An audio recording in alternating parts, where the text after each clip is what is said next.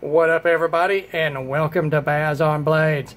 My name is Baz, and I talk about blades. Today, we're featuring another product from Columbia River Knife and Tool. This is part of their Ruger lineup for Ruger firearms, and what we've got here is the Go-N-Heavy model R1801. That is the full-size, extremely large, ridiculously big version of this knife. And I want to say, guys, I know you hear in the background there kitty cat meowing. That is my new kitten, and he will not shut up. He's having a hard time, new in the house, so we're just going to have to forgive him for that. Let's set this Ruger down here, this Ruger Go-N-Heavy from Columbia River real quick. We're going to talk about it a little bit. This is a Bill Harsey design for Columbia River Knife and Tools. And like I said, is part of the Ruger product line. There's multiple models of Ruger knives from Columbia River. And, oh my goodness. So we may have to get the cat into this action here, guys. He's a little needy right now. But this is a big knife, but fear not. Even after you see how big this knife is, I think that it is a pretty doggone decent knife and is going to appeal to people. And luckily there is a smaller version. And when I say smaller version, what I mean is normal sized, because the smaller version is a 3.5 inch blade, 7.83 inches overall length. So that is pretty much what a lot of people look for in an EDC type of knife as far as size goes. Now, I want to do some specs like I typically do at the beginning of this review, but first I want to give you guys sort of a visual idea of how big the knife is. And yeah, there you go, kitty, you're in the video. Guys, you're just going to have to forgive me on this. Maybe once he gets used to the house, he won't be so needy, because anytime I start talking, he starts meowing. So I'm going to do sort of a visual aid here as to how big this knife is. And I want to say that I've had to raise my camera up to do this video because this knife is extremely big. And I'm going to bring in 3 other knives from my collection that most people would consider to be very large knives. And the first is very well known. It's the Zero Tolerance 0452. Now, this knife is a 4.1 inch bladed knife that is 9 and fraction inches overall. This is a long knife, and you can see that it pales in comparison, length and width, just overall scale, to this Ruger. And the next thing we're going to do, we're going to bring in a Boker Plus product, and this is the Salmonero design Stingray.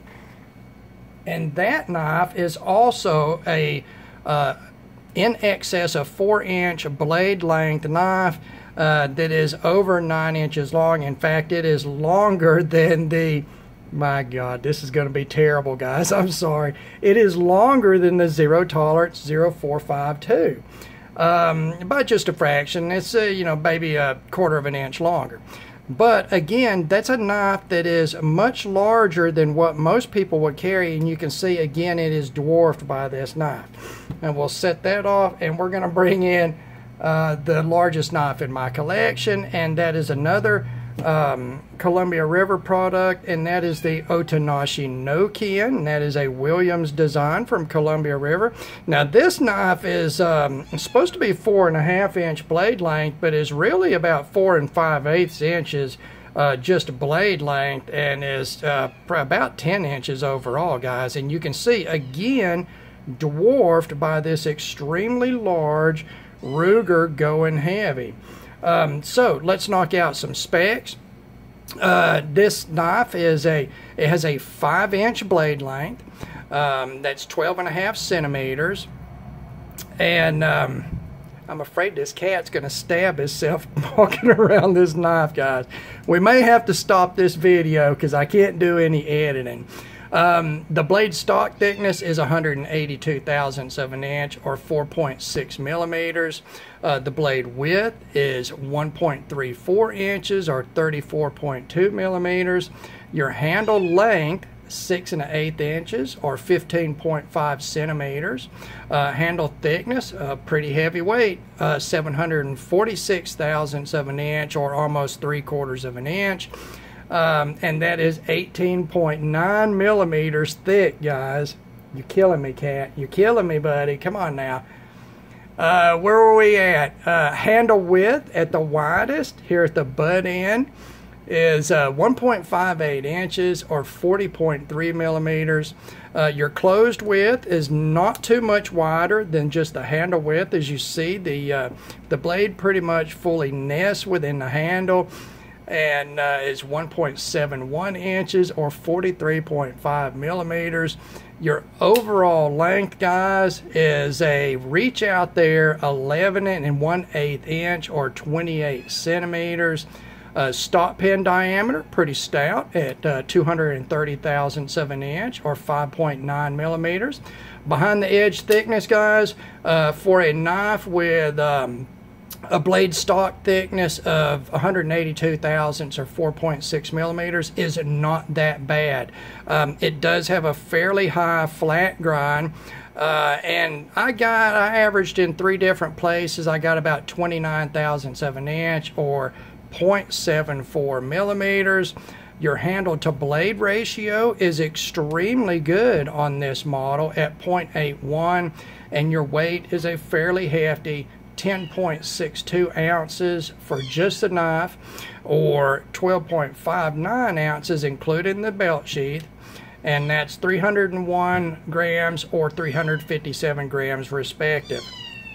Now, this knife does not have a pocket clip on it. It is made to carry in this pouch, and we will take a look at this pouch. It is standard sort of semi-rigid foam core, nylon over foam core Velcro pouch. It does have horizontal and vertical belt loops, and you can see the cat highly approves of this pouch. Now, we'll move that out of the way since the cat's taking up all the room, and we'll go on to materials, guys. Again, I apologize. I'm a little out of whack here with a cat on the table here. He's killing me. It's his first day in the house. So let's go on to materials. For your blade stock, you are in HCR 13 MOV, which is a mid-grade Chinese stainless. You're going to expect decent wear resistance or edge retention out of it, good toughness, and decent to good corrosion resistance depending on the blade finish. In this case, with this stonewash finish, you're going to get good corrosion resistance, much better than if it had a bead blast finish. Now, the handle is aluminum. It is aluminum. It is hard coat anodized in a moderately textured black hard coat anodizing that is over a very substantial inset steel liner lock, and you can see how thick that is. It is, I think I measured it, it's 2.3 millimeters thick, that stock for that liner lock. Even compared to the 4.6 millimeter blade stock, you can see it's a substantial liner lock. And then your small hardware is stainless, of course. You've got a matching aluminum hard coat anodized backspacer here. Again, stainless as machined hardware. Now, the fit and finish on it, guys, we'll go to the blade here. Again, it does have a stonewash finish. It is very well done. It's very attractive. It's very smooth. It should be great for corrosion resistance. It is attractive while still being utilitarian. The blade grinds, you see you have a flat saber grind on this drop point, sort of spear pointy drop point with a fine tip here, a nice swedge on it that is attractive. This blade design, this pointy drop point, is Bill Harsey all over the place, guys. if you're familiar with his design language, you know that he uses that aggressive drop point design quite a bit in his designs. You've got some large, sort of oversized but fit to scale thumb studs that are textured on the cap end of them, equal size on both sides, ambidextrous. You do have some finely cut, not quite as aggressive as Spyderco's PM2 jimping, but good finely cut jimping. This is very decent jimping, guys. You know, everything, the edge grind is even. The only ding that I will give it, no sharpening choil, so resharpening, you're going to be sharpening straight into the plunge grind. It is a fairly abrupt plunge grind, so you should be able to do that fairly cleanly if you take some care, but I would have preferred to see a sharpening choil there. That would be a great improvement to what is otherwise a fantastic blade design. Utilitarian, yet aggressive at the same time.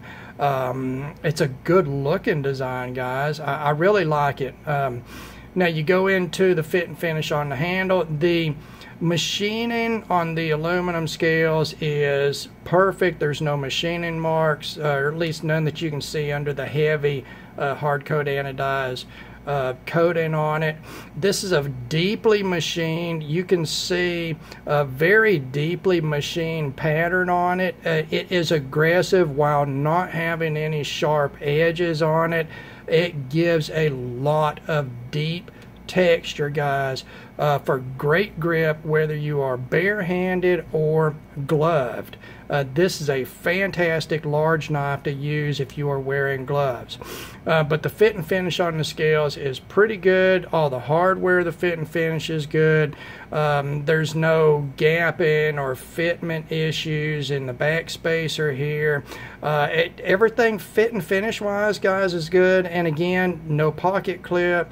You see that even on the lock side here, they've done a hole pattern, a progressively sized hole pattern in the liner itself. So in effect, it is weight relieved, guys, and matching up to the circular through milled pattern on the handle. Very aesthetically pleasing. It gives you some weight relief from that liner, even though you're still at 10.5 ounces for this knife, guys. It is very large, and you do get some weight from that.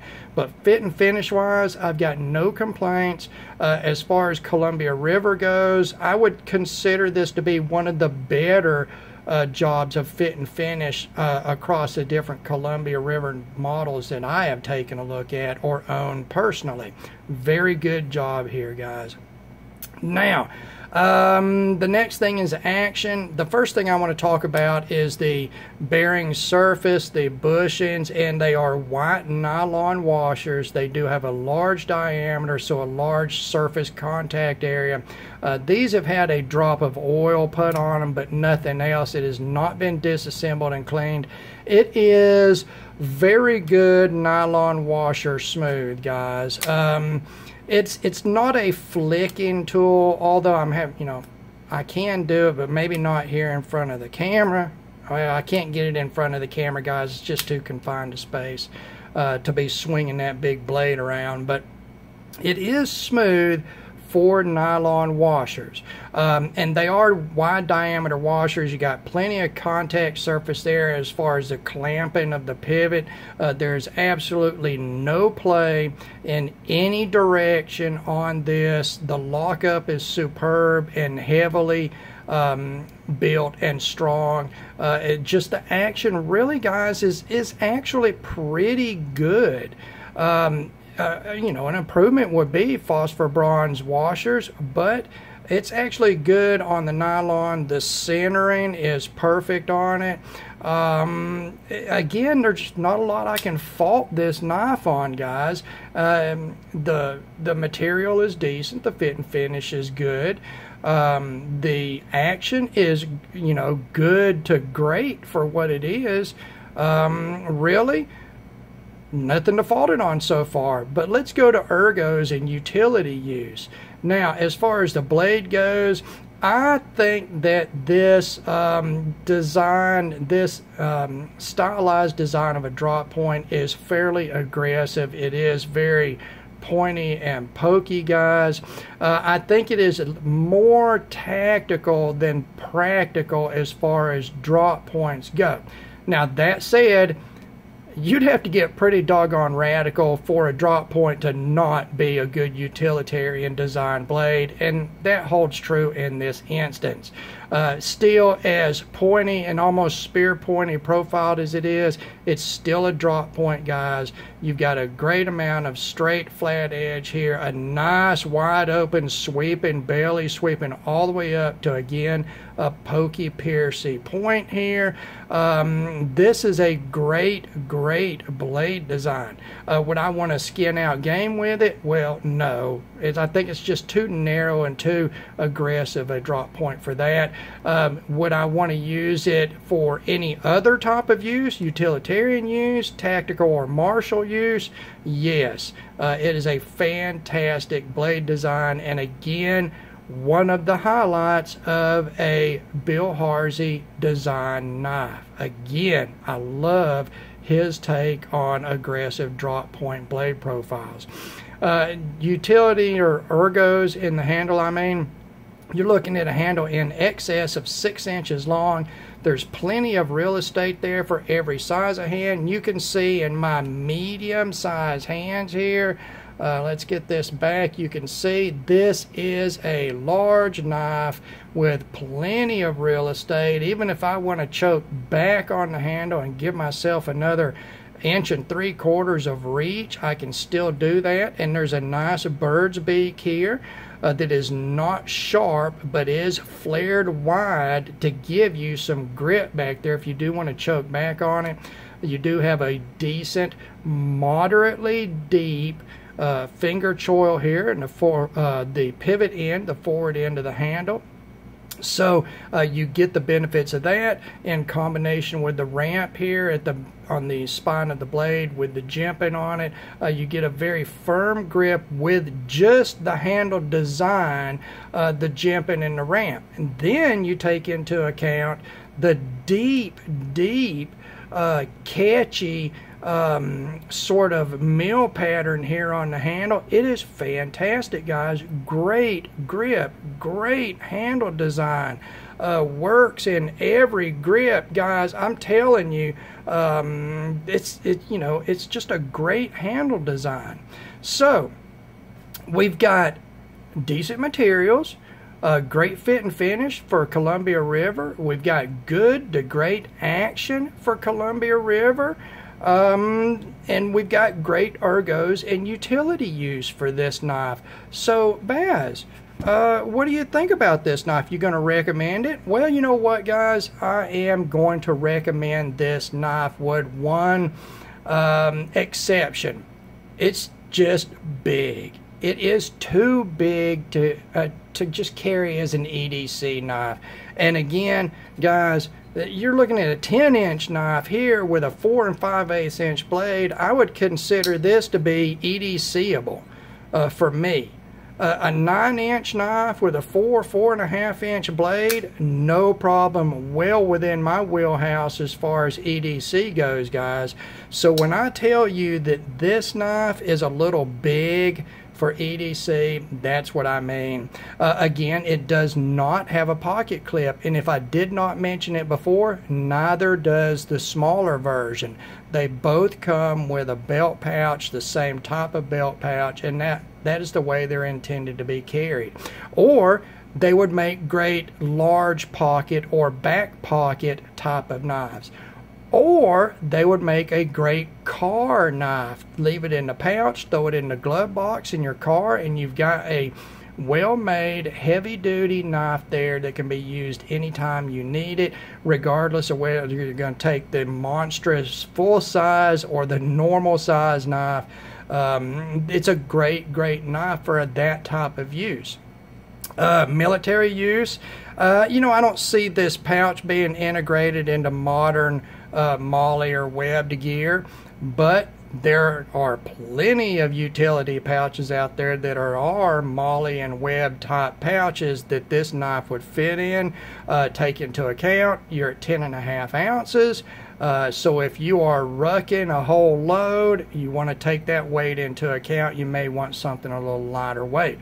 Bug out bag, again, weight comes in, guys. You get great size, great heavy duty build, utilitarian design, but it does weigh 10.5 ounces again, so keep that in mind. So really, guys, what I'm saying is, you know, I can recommend the design, I can recommend the build, the material, the fit and finish, everything on it. I just can't recommend the size for everybody. That's where you have to make your personal decision, whether you like this knife at this size, maybe the 3.5 inch blade version, or you don't like it at all because it doesn't have a pocket clip. A lot of people will never consider carrying a knife in a pouch on their belt. They just won't do it. They're too used to a knife with a pocket clip. They're going to carry it in their pocket. And I think those are the people that are not going to appreciate this knife for what it is, for the level of build, for the great design. They're just going to get stuck up on the size or the lack of pocket clip. And you know what? I totally understand that. I feel much the same way, even though I very, very much appreciate the design. I am going to say I can recommend it. I think that Columbia River did an above average job on this knife. And for those of you that are familiar with Columbia River, you know what I'm talking about. There are different levels within their product line, and I think this model is a standout model for their product line. Kudos to them. Again, great design by Bill Harsey, a fitting knife for the Ruger firearms line made by Columbia River and recommended by Bazon Blades. Now, guys, again, I apologize for the interference from the new cat. I think that if I got all the information in this review and it's not too clunky, I'm going to leave the cat in just for shits and giggles. As always, I appreciate you taking the time to watch one of my videos. God bless all of you, and we will talk to you again.